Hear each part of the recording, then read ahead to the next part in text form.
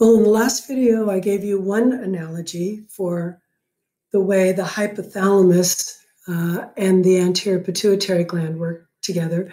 But today, I'm going to use a different analogy. We're going to imagine that there is some sort of a big corporate company. And with that corporate company, the corporate offices, they're going to be the hypothalamus. Corporate is in charge of figuring out all of the big stuff. What needs to be done? When is it time to start serving pumpkin latte? Okay, that'll be corporate's job. And then corporate will tell it to the store manager. I don't know, when do they start serving pumpkin latte? But the store manager will get an email, an official email from corporate, start serving pumpkin latte. And then the store manager will tell the employee, now is time to serve pumpkin lattes, all right? So keep in mind that the order is coming down from above, and corporate is in charge because corporate knows what's going on with all the sales stuff. Corporate doesn't directly talk to every employee, just like the hypothalamus does not talk directly to the thyroid gland, directly to the adrenal cortex, directly to the ovaries or the testes. The corporate offices, when they make their decision, they talk to the store manager, and the store manager is the anterior pituitary. And then the anterior pituitary is in charge of telling the employee what to do, right? Now, I know that when I was learning this stuff, I was like, why does it have to be this complicated? And I'm sure you're feeling that too. I wish I could convey the revelation that I had when I was watching a biomathematics talk, because I used to work at Caltech, and that's what we do for fun.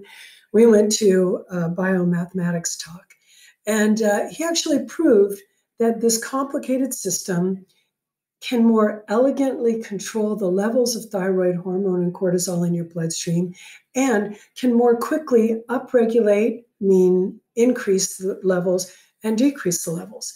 And keep in mind that this is an important way that whatever is going on in the world around you can influence your hormonal status, right? We're going to talk about how when you're chronically stressed, like maybe taking a class online, that your levels of cortisol made by your adrenal cortex will go up. Well, how does this little gland sitting on top of your kidneys know that you are stressed because you've got exams coming up? How does it know? Well, it knows because the store manager told it, because corporate told it, all right? So let's go on with this concept. Here we go. We have got control by the hypothalamus.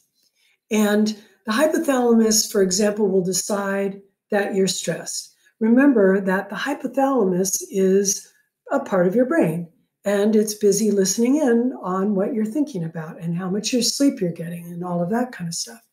And when it decides that you're stressed, it will say, like corporate says, time for pumpkin lattes, it will say, time for more cortisol to be released, okay? And when they say time for pumpkin lattes, then it will be the manager's job to receive that message, and the hypothalamus sends it in the form of a hormone, tiny amounts of hormone for reasons it's probably better I don't go into, tiny amounts of hormone, very difficult to actually detect on a blood test, but the hypothalamus will send out a chemical signal, a hormone, and that will go here to the anterior pituitary, the manager of the store, and then the manager of the store will say, boss, I'll get right on it. We're going to start pumpkin lattes, right? And then the signal that the anterior pituitary sends out is a hormone, and its target cells will be in the adrenal cortex. Then the adrenal cortex will say, time for pumpkin lattes, and then it will start making its hormone, in this case cortisol, and more pumpkin lattes, right? So a couple of things. One thing is the employee is not supposed to sell pumpkin lattes unless the manager tells it to. In other words, if the manager went silent and never said anything about pumpkin lattes to the employee should not make pumpkin lattes, right? Okay. And then the manager should not send out the signal to make pumpkin lattes unless it gets told to do so by corporate. Okay. Now, what are these signals of which I speak?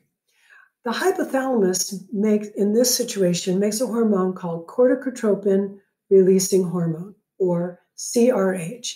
Now, I'm not going to quiz you about what CRH stands for, so it might help you to remember a couple of things. One thing is, this is one of the sequences you need to know for your exam. One thing is, all of the hormones whose names end in the letters R and H, all of those hormones are made by the hypothalamus. Now, not all hypothalamic hormones end in RH, but if you've got the name or abbreviation of a hormone that ends in RH, it was made by the hypothalamus. I think that's useful to remember because there's just a lot of hormones out there, okay? And what does the C stand for in this case? It stands for, you can say it stands for cortisol. It doesn't, it's more complicated than that, but you can say it stands for cortisol. Now, what would you imagine this hormone would be? First of all, where is it made? Hypothalamus. It's not even hard, right? And what would you imagine that message made by the corporate office is designed to convey? It's designed to say, I would like the thyroid gland to make more thyroid hormone. If you thought that, you would be right. Alrighty? So the hypothalamus is going to make corticotropin releasing hormone, CRH. And when it makes CRH, it is going to go in a tiny little bloodstream that's called the hypothalamo-hypophyseal portal system. And that is because it is a portal system, which you should know from 150, is when two capillary beds are in sequence. You know, usually blood goes from the heart, arteries, capillary beds, veins, back to the heart. When it goes heart, arteries, capillaries, and then another blood vessel, and then capillaries before it goes back to the heart, that is known as a portal system, right? And this is a portal system that connects the hypothalamus to the hypophysis. And if I haven't told you yet, I'll tell you soon, the pituitary gland is known as the hypophysis, right?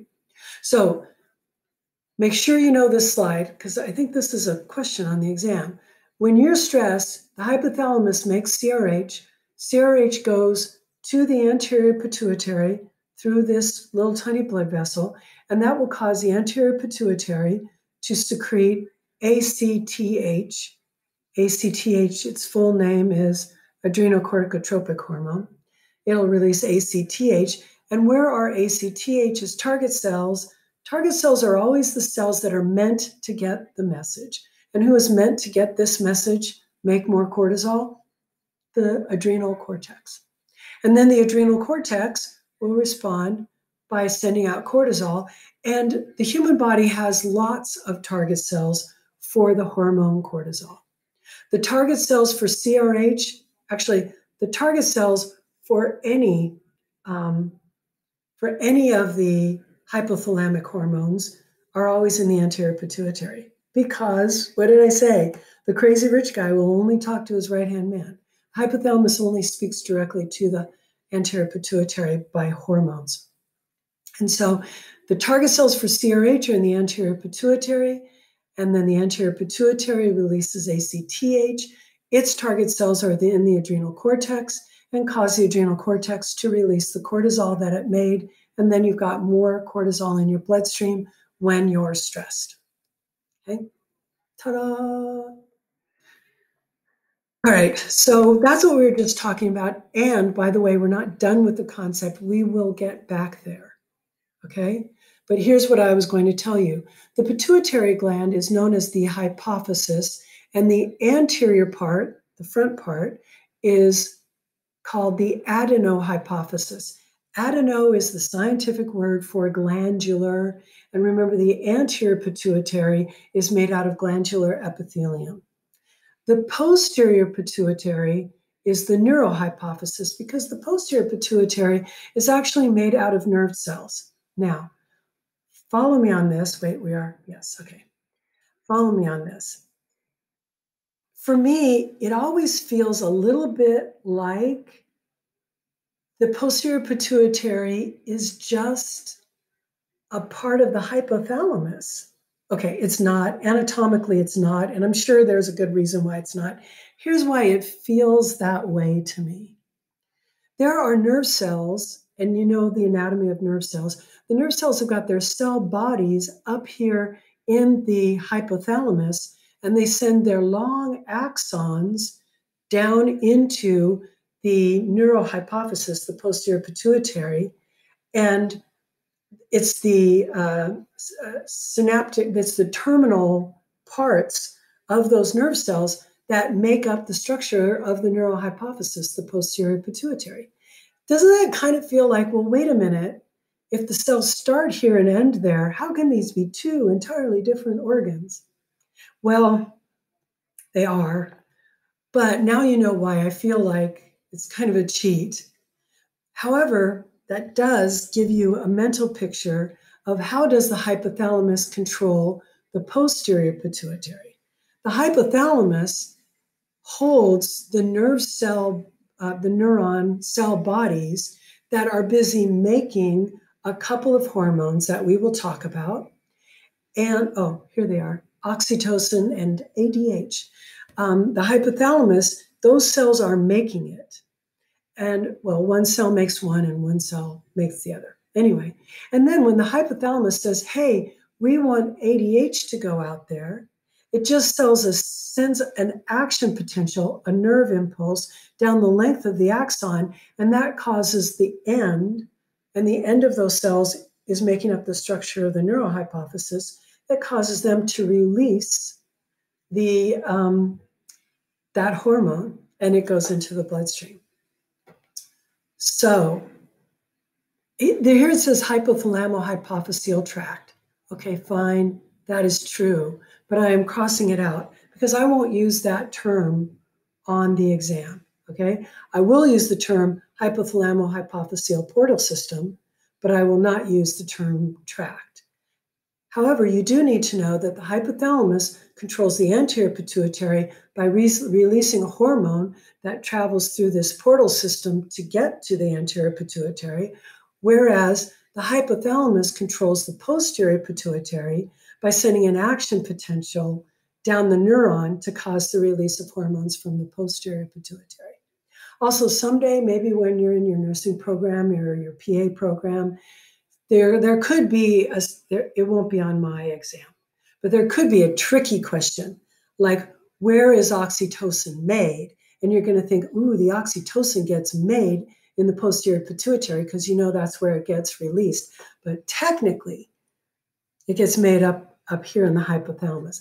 Won't be on my exam, tricky question, but it does explain that tricky question. So keep it in mind. All right, let's talk a little bit more about the posterior pituitary. The hormones of the posterior pituitary get made in the hypothalamus and they get transported down the length of the nerve cell to the posterior pituitary itself. And then they get released from the posterior pituitary when the hypothalamus sends an action potential down that axon, all right? And these are the two hormones. This is anti-diuretic hormone, and this is oxytocin. This is for the next exam, so put a note, change your pen color, highlight it, do something, okay? Look at how similar oxytocin and anti-diuretic hormone look. Look at how similar they are. They are peptide hormones, which means they are short chains of amino acids. Anti-diuretic hormone, it will target the kidney and it will, this is not the right size. It'll target the kidney, and when it targets the kidney, it will cause the kidney to, sorry, you can't see my writing. It'll tell the kidney to make less urine. That's how it got its name. It got its name. anti-diuretic hormone. Anti means you're against it. Diuretic means making a lot of urine. So when this particular hormone is around, then you will not make very much urine. So when would be a good time to not make very much urine? Well, when you're dehydrated, right? When you're dehydrated, you want to keep all that water in your body. You don't want to keep peeing it out. So when people have got low blood pressure, oops, that's not a pen. This is on the exam too. When people have got low blood pressure, or when people have got hypertonic plasma, which means their plasma has got too much solute in it. Those are the two times that your hypothalamus will say, hey, we need antidiuretic hormone. We need to conserve water because water will dilute out all those solutes. And more water will mean there's more blood pressure. We'll get to that in the next module. Okay, but what does oxytocin do? Totally different. Causes labor contractions. And in a woman who's nursing her child, it'll also cause the milk to come out of the mammary glands. And yet, look at how almost identical these are. So each one of these is an amino acid. There's glycine, arginine, proline, cysteine, tyrosine, right? Almost identical. The only two that are different are these two. Those are the only two that are different. They're almost identical. And yet, oxytocin will not change what's going on in your kidney, and ADH will not make a woman go into labor. Even though they're almost identical, they do different things because the protein receptor is going to be kind of like a lock. And two keys on my key ring, they might look almost identical, but they won't open every door in my house, right? Just because the keys look a lot alike doesn't mean they are different enough that they won't be recognized by different locks. Same thing with molecules being recognized by receptor proteins on or in a cell. So remember, oxytocin and ADH look almost exactly alike, and they are the only two hormones that are released from the posterior pituitary, which is called the neurohypophysis. We're going to pick up there at our next video.